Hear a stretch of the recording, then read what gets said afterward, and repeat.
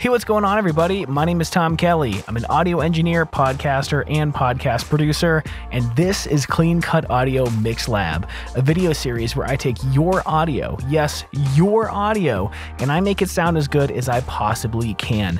We all know that presets don't work, so why don't I build a preset specifically for you and your voice alone so that you can take all of these settings and go through week after week for the rest of your podcast, having better audio than you ever have. That's the point of Clean Cut Audio MIXLAB. If you'd like to participate, check out cleancutaudio.com/MIXLAB. Submit your audio, get the lowest rate you possibly can by submitting now, and I'll walk you through what I did to your audio, do a little bit of promo for it in the meantime, and make it sound better than it ever has before. Let's check out what we're dealing with this week.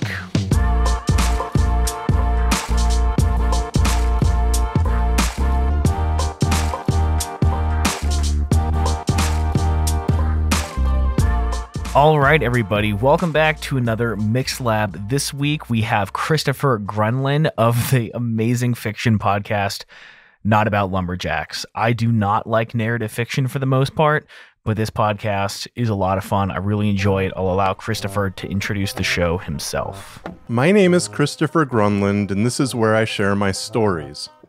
Sometimes the stories contain truths, but most of the time they're made up. Sometimes the stories are funny, other times they're serious. But you have my word about one thing. I will never, ever share a story about lumberjacks. Now, Christopher sent me a couple photos of his setup. Let me just throw it in here. We've got a Shure SM7b running through a cloud lifter into a Mackie mixer, and we have a Behringer compressor, limiter, expander rack, and then a Zoom H6. I believe those are the handy recorders. Kind of a lot going on here. It seems like he's processing a little bit through the Behringer. To me, the setup seems a little convoluted. If it were me, I would get rid of everything except the Shure SM7b. And if you want a mixer, maybe get the Rodecaster Pro, maybe a Mix Pre 3. To me, it just looks like a lot of cables, a lot of opportunity for interference, things to go wrong. But ultimately, the audio sounds pretty good, so I don't really want to judge this setup too harshly, since what I'm here for is mixing help. But let's take a look at, well, let's listen to the raw audio. Let's just hear what we got right out of the gate here. It was better than Joey imagined. A black beach winding along the crags like a pathway to a magical realm. So it's pretty good. There's a little bit of slapback delay, I'm assuming from this wall kind of right in front of you, Christopher. Possibly the table itself. So you can get a little bit of sense of the room. It's not terrible. It's not this like long reverberation. It's a really quick early reflection, and it's a little bit of a slapback. So we're hearing that right out of the gate. I would maybe look into trying to get that fixed at the source, since isotope de-reverb isn't really what you want to go to first thing. But since we're working with what we got, let's load up the first thing I always put on it. The master track is a WLM meter, and I'm just going to throw a limiter on here so it's not letting any peaks go louder than -2 decibels full scale. And if we want to get really fancy here, we can even put in the WLM Meter Plus. I'm going to load up my podcast preset so it has a true peak max of -2 decibels true peak. All right, so we're just going to monitor the audio. The first thing that you can see is I already boosted it 8 decibels to get a little bit closer to -16 LUFS. It was better than Joey imagined. A black beach winding along the crags like a pathway to a... So already that's pretty close. I hear like a little bit of preamp noise, which again is pretty common on those Zoom recorders. That's why I would say, man, maybe just get rid of that thing and get something with a little cleaner preamps. If we just loop this section right here, and we throw a spectral analyzer on here, let's see. Right, so this is all that's preamp noise right there. So that's kind of what we want to avoid. But I threw isotope RX8 denoise on here. And I just looped this section and I played it over and over. And I turned my headphones up as loud as they can go, making sure to not get any of the actual voice until I couldn't really hear any signal. And then I backed it off a little bit to make sure that we're not really degrading the voice at all. I think that Isotope RX8 is very transparent. It doesn't degrade the noise, but I started there to get rid of a little bit of that preamp hiss. Usually what I'll do next is Vocal Rider. If you've seen any of my videos, you know that I'm a big fan of Vocal Rider. I think this signal has been compressed already, but if we're trying to hit -16, I want to keep it there. So I have this on a kind of a slow attack. I'm usually going pretty fast, but Chris, your voice is really soft and like smooth, so I didn't want to adjust anything too quickly, and we'll hear more about that later. A black beach winding along the crags like a pathway to a magical realm. So you can see it's not really boosting anything until like realm. It's kind of just bringing up this tail so that we're not losing it in the background here. So I set the target for the average or a little bit below. That grass or moss growing on the stone walls, disappearing high above into layers of mist. So layers of mist, it brought up like 2 decibels. So it's not really doing a lot, and that's just going to keep it a little closer to that average. Around here, I heard some mouth clicks, and especially right here, there's a click in the audio itself if we listen closely. Like massive steps meant... You hear that? There's like a dropout. Like massive steps... That was my dog barking, not the audio. Like massive steps meant... So I threw on mouth declick because I want that on there anyways, but it actually took care of this click. Like massive steps meant for an ancient god. So that's another great thing to have on the master channel. It adds a ton of latency, almost 4,000 samples. So I put it on the master so there only has to be one instance of it running. Now, oh man, I spent a lot of time trying to find the right compressor for your voice. Again, because I mentioned it was kind of smooth, my first thought was the CLA 2A. Since it's an optical emulated compressor, it's going to be a lot slower due to the nature of its mechanical build and what the plugin emulates. It turned out a little crunchy, and I didn't like the grit and the coloration that it added to your voice. So then I tried this Verimute compressor by Klanghelm. Really beautiful compressor. It was great too, but I felt like it was doing too much work. So I tried something I've never done before on like just an individual vocal track. I used the SSL Buss Compressor, which is just a VCA compressor. It's a very special one. It's supposed to be like a bus glue that's supposed to bring a whole mix together: drums, vocals, guitars, bass, all that stuff. But I felt like it added a really smooth, even tone to your voice. And I'm not boosting the volume with the compressor, but it's adding a lot of body. So let's listen to before and after this compressor. This is going to be before. Columns of basalt rose up against the peak cliff behind, like massive steps meant for an ancient god to ascend to the top of a rocky pyramid. So the long-term average is good, but there's some like short-term peaks. So this is going to level those out. This is with compression. Columns of basalt rose up against the peak cliff behind, like massive steps meant for an ancient god to ascend to the top of a rocky pyramid. Was that grass or moss? So it's a pretty, it's a 1 millisecond attack, which is pretty slow and the fastest release. And I think it does a really good job at leveling out the short-term peaks, but also adding a lot of body to the voice. We can see here on the Duro meter, we're not really adding a ton of volume. It's just depth to the voice itself. So we'll watch the meters down here. This is going to be without compression. Columns of basalt rose up against the peak cliff behind, like massive steps meant for an ancient god to ascend to the top of a rocky pyramid. So it started out at like -14 decibels, went down to -26, and then ended up in that like 16 or the 17 or 18 range. And this is with compression again. Columns of basalt rose up against the peak cliff behind, like massive steps meant for an ancient god to ascend to the top of a rocky pyramid. So it only really added like 1 decibel, but it brought up all the lower stuff, so it had a lot more body and depth to the voice itself. Now, again, you don't need to go out and like buy this compressor. I think it's $30. It's well worth it. Any compressor will do, but a pretty slow attack, a moderately fast release, hitting like an average of 1 decibel of gain reduction, getting up to about 3 decibels at these really high peaks here.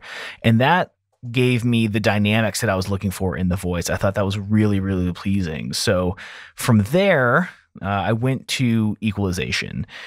And when we're dialing in dynamics and then we're doing subtractive EQ, we need to keep in mind that the volume is going to come down after we cut frequencies. So we're going to have to address loudness again in a minute. So these are the EQ moves that I did on the voice. It looks like kind of a lot. It's not really. So let's go band by band pretty quickly. I didn't want to do a full roll off, so I just did a shelf, cutting a lot of stuff below the fundamental frequency by about 3.5 decibels. Columns of basalt rose up against the peak cliff behind. You see there's not much information around here, so from like 90 hertz and down, so I'm just attenuating it. We can do a low cut and it would achieve about the same thing. Columns of basalt rose up against the peak cliff behind, like massive steps meant. But you know, that might actually be cutting out more than I really want. So let's keep the shelf there. So we're keeping some of that low end. Columns of against the peak cliff behind, like massive. All right. So there's a little bit of like room tone in that.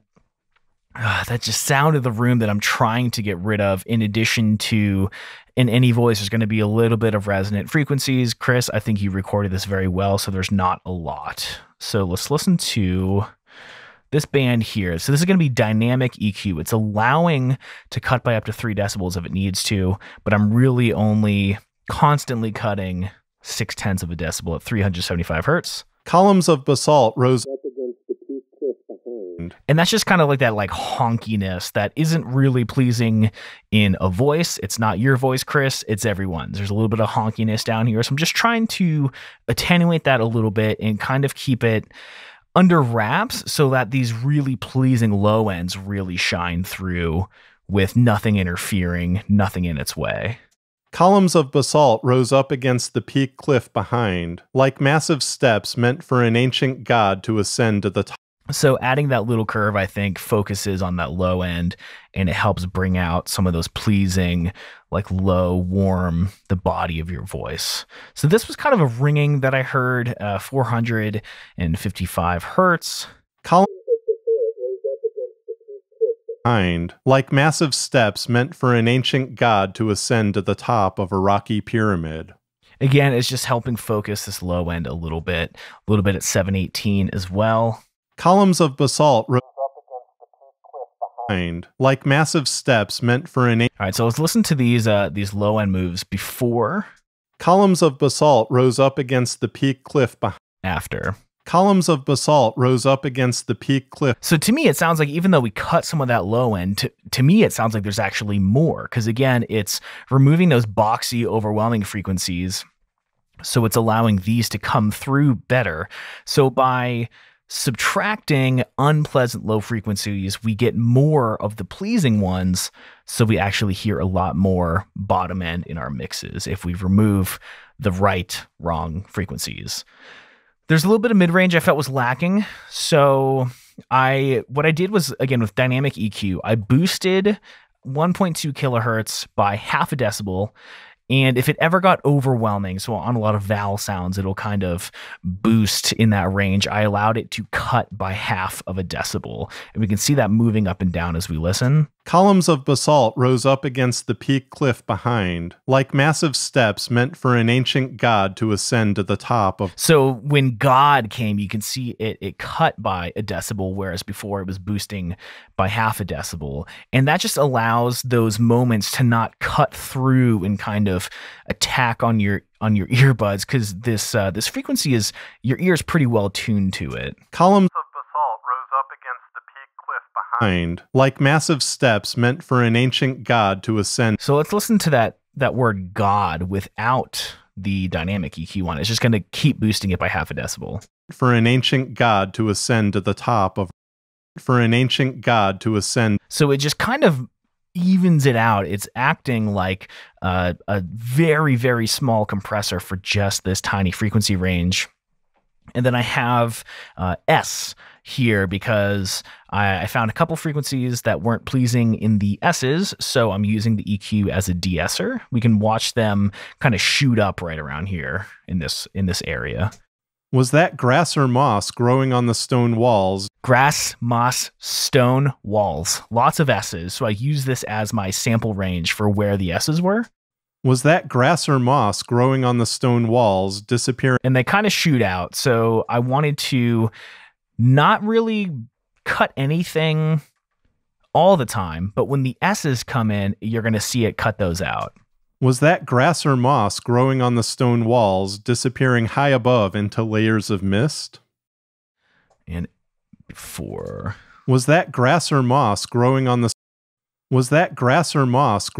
stone walls disappearing? All right, so that's the EQ. Let's listen again to before and after. Columns of basalt rose up against the peak cliff behind, like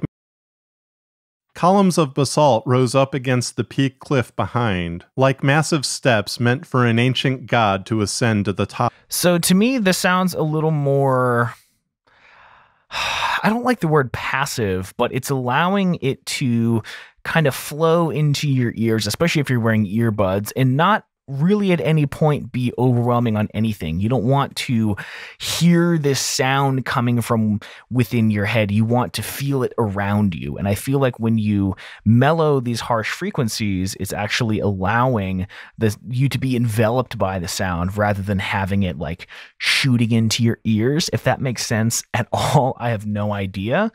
But it makes the experience more pleasing, more passive, like it's washing over you, rather than happening to you.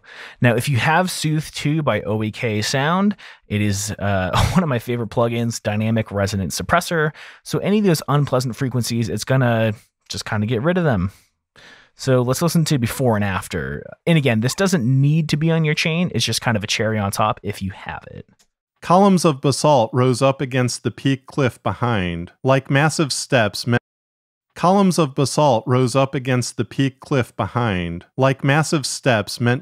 So I'm allowing it to attenuate a lot of this like 550 range, which is going to be honky. I don't want it to remove a lot of the low end because I think it's really pleasing, and a little bit of these like harsh frequencies up here. It's just kind of doing like a much more surgical version of this dynamic EQ. And I threw another de-esser on here very slightly, just to help more with these S's. Was that grass or moss growing on the stone walls, disappearing high above into layers of mist? So before. Was that grass or moss growing on the stone walls, disappearing high above into layers of mist?